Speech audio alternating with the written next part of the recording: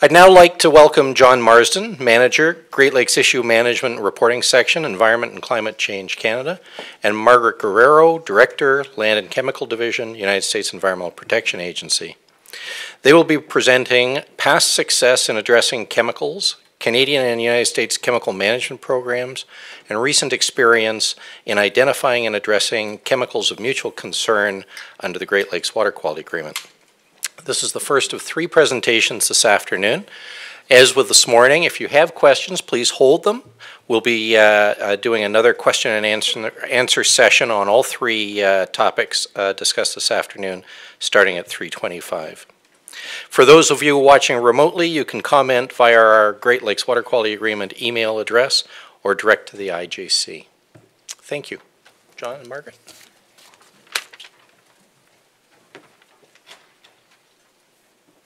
I'll go down the other way.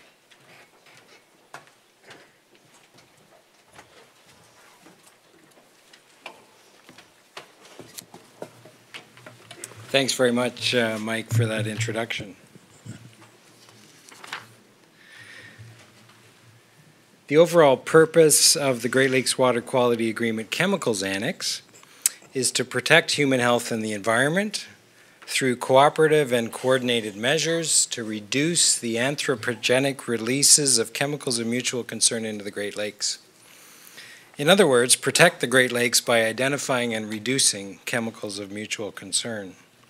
In today's presentation, we're going to be covering a number of things. We're going to introduce you to the Chemicals Annex, set it in context, and outline some of the risks and environmental impacts of harmful chemicals in the Great Lakes Basin ecosystem, a historical overview and the present status of binational cooperation and collaboration to address chemical pollution under the Water Quality Agreement, binational and domestic actions taken during the first triennial, 2014 through 2016, to manage risks posed by chemicals to the Great Lakes, and finally, moving forward, binational priorities for science and action on chemical pollution in the Great Lakes during the next triennial, 2017 through 2019. Well, the Great Lakes Basin provides us a wealth of natural resources to both citizens of Canada and the United States. As a result, the basin also contains a higher population density and concentration of industrial activity than many other regions. The Great Lakes supports 31% of all Canadian and 10% of all U.S. population, a total of about 40 million people, and provides drinking water to about 30 million of us. The lakes support $180 billion in trade between Canada and the U.S. every year, and they provide for a commercial, tribal, and recreational fishery industry worth billions of dollars. Well, while higher population density and industrial concentration has brought much economic growth and prosperity to the Great Lakes Basin, they can also increase risks from chemical pollution. In addition, certain characteristics of the Great Lakes, for example, residence time and surface area, make the Great Lakes susceptible to long-range atmospheric transport and deposition of persistent chemicals from out-of-basin sources. Chemical pollution is a long-standing and significant concern for the Great Lakes and as such has been the focus of international action since the 1970s. Some impacts associated with chemical pollution in the Great Lakes. Certain toxic chemicals can potentially harm ecosystems or negatively affect habitats or biodiversity. Some toxic chemicals are persistent and accumulate within the food web, potentially resulting in human exposure and health effects through fish and wildlife consumption. And finally, toxic chemicals can also disproportionately affect susceptible subpopulations such as children and those who rely on the Great Lakes ecosystem as a source of food. Addressing the threats posed by chemical pollution to the Great Lakes Basin has been and remains a high priority for both Canada and the United States. In the 1980s, impacts to waterfowl and fish were common due to elevated levels of toxic industrial and agricultural chemicals in the Great Lakes. Many of these chemicals were listed and targeted for action under the 1987 Great Lakes Water Quality Agreement.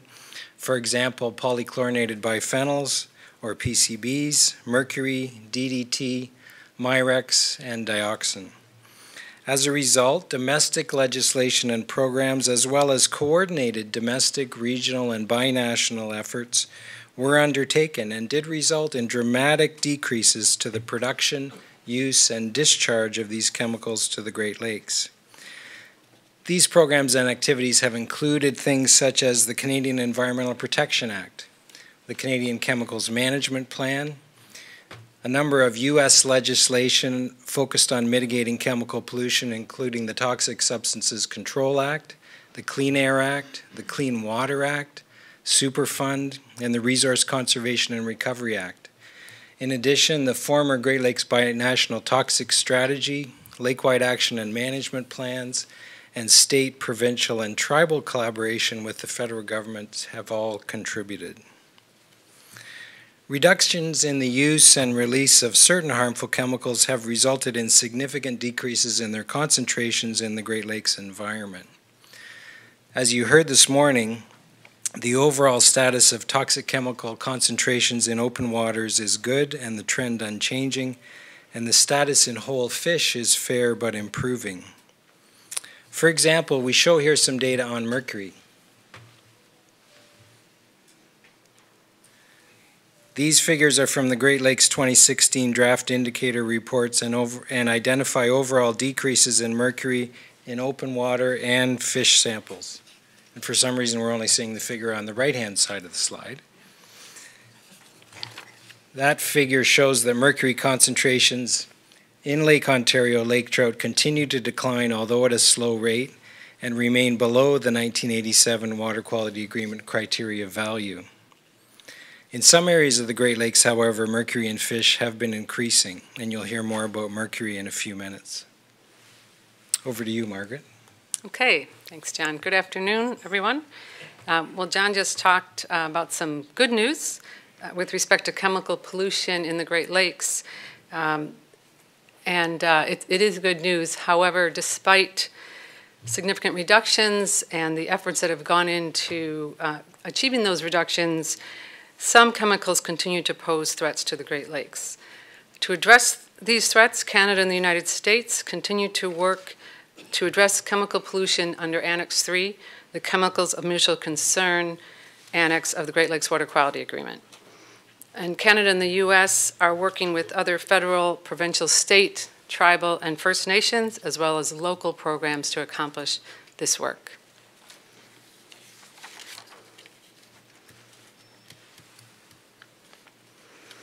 So under Annex 3, we are taking action on chemicals. As John showed in an earlier slide, the purpose of Annex 3, or the goal of Annex 3, is to reduce releases of chemicals of mutual concern, or CMCs, as you'll see throughout the slide as we call them, to the waters of the Great Lakes. Annex 3 is composed of several elements that are shown on this slide here. And one of the most important commitments of the Annex is to identify chemicals of mutual concern, or CMCs. To do this, it includes the development and implementation of a science-based process for designating CMCs, a continuous process of designating CMCs on an ongoing basis, and periodically reevaluating CMCs for action in the Great Lakes Basin. This step is critical because designated CMCs are the focus of nearly all of the other commitments of the Annex. And once designated, the parties have committed to developing binational strategies for all of the CMCs.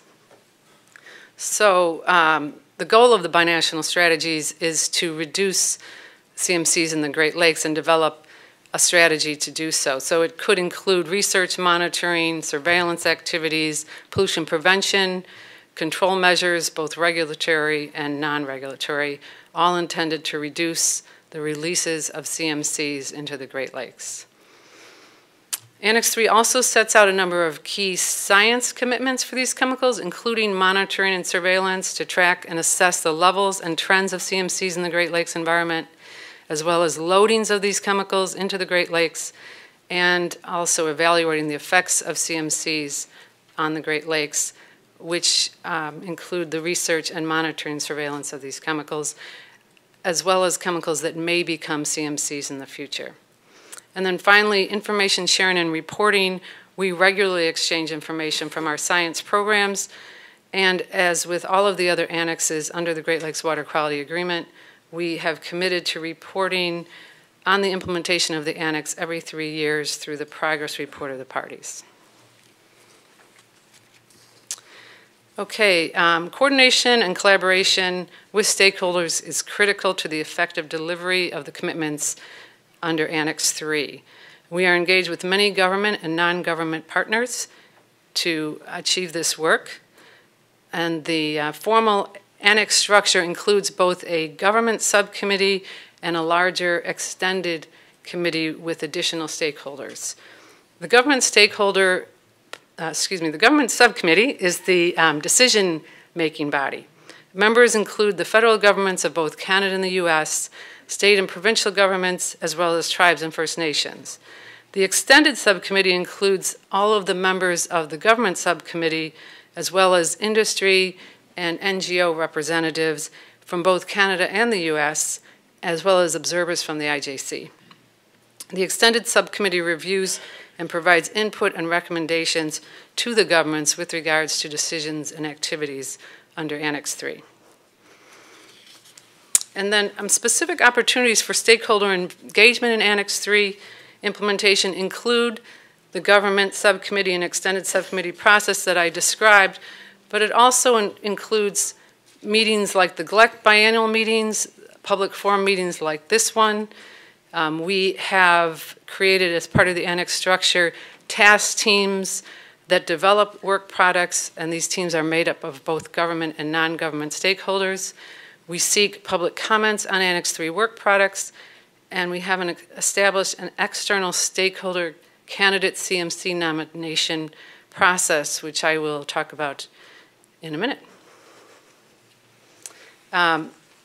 The first 3 years of Annex 3 implementation have largely focused on designating the first set of CMCs, which formally occurred on May 31st of this year.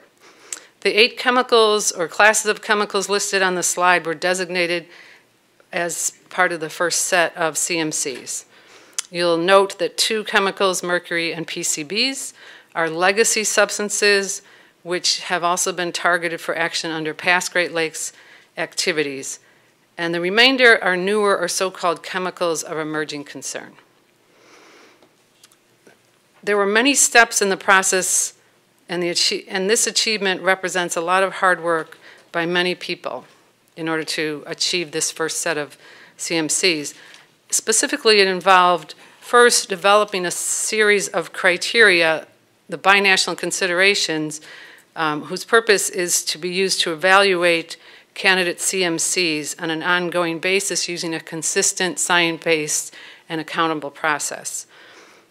The criteria include things like whether there's evidence of the presence of the chemical in the Great Lakes, is there evidence of risk from the chemical in the Great Lakes, what is the risk management status of this chemical in the Great Lakes, and are there additional things that can be done to remove or reduce releases of this chemical into the Great Lakes.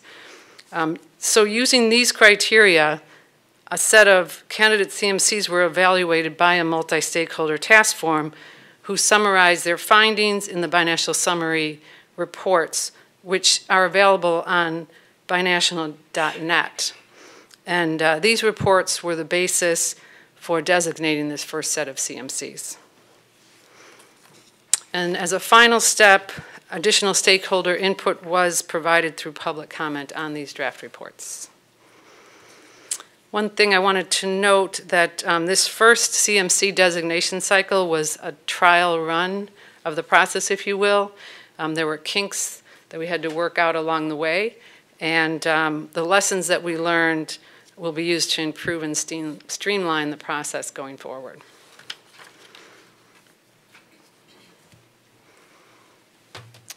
So while designating CMCs has been our primary focus, we've also had some other key achievements in the first 3 years of implementation. For example, the parties have established and launched a process by which external stakeholders can nominate chemicals for consideration as CMCs, which I mentioned previously. The guidance for doing this is available on binational.net. And we utilize this process for the second round of nominations.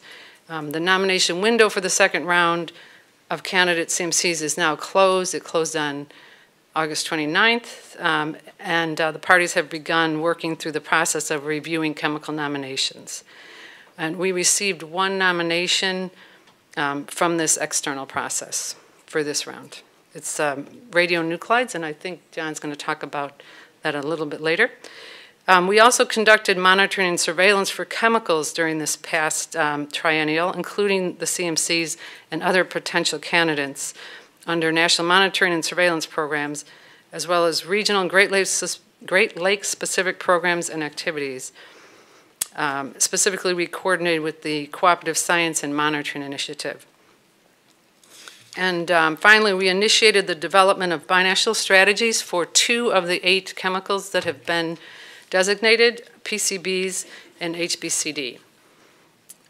And given that many government and stakeholders and the public are interested in how we move forward in developing the binational strategies, we've kind of identified this as a pilot process for these first 2 chemicals, and we intend to take a lot of input as we go.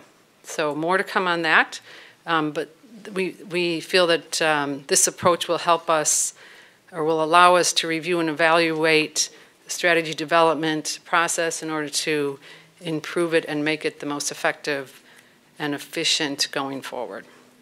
And then finally, the remaining strategies are scheduled for development the remaining strategies for the other 6 CMCs is scheduled for development in 2017.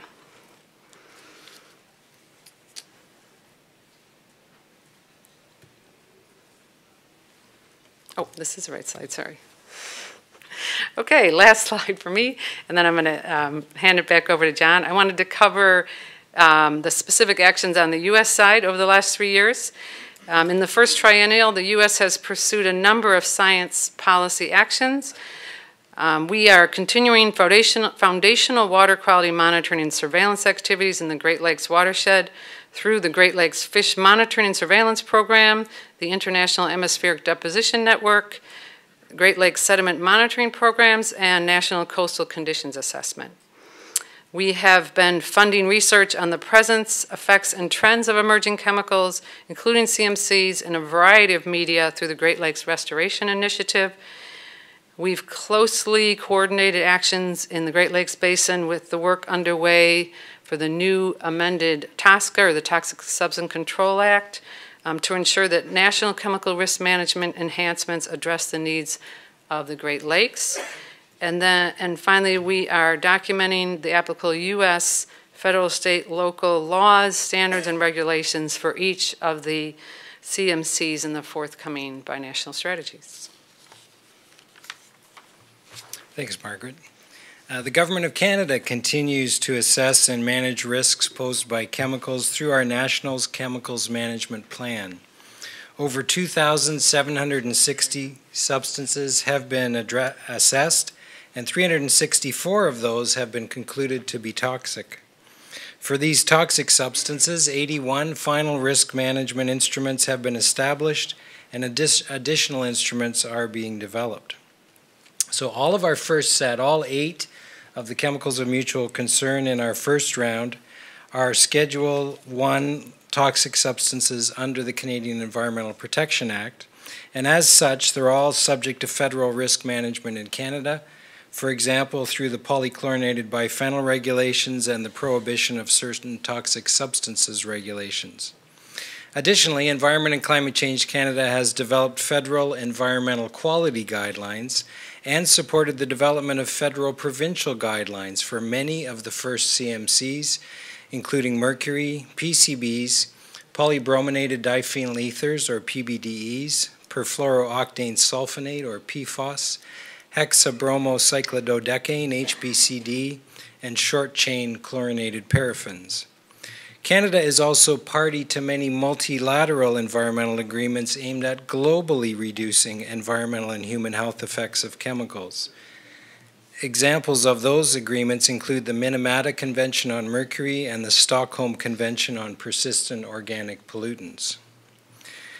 Like US EPA, Environment and Climate Change Canada also delivers a number of foundational water quality monitoring and surveillance activities in the Great Lakes under the National Chemicals Management Plan and regional programs, including our own Great Lakes Surveillance Program and the Great Lakes Fish Contaminant and Sediment Monitoring and Surveillance Programs, through which CMCs will continue to be monitored in the Great Lakes.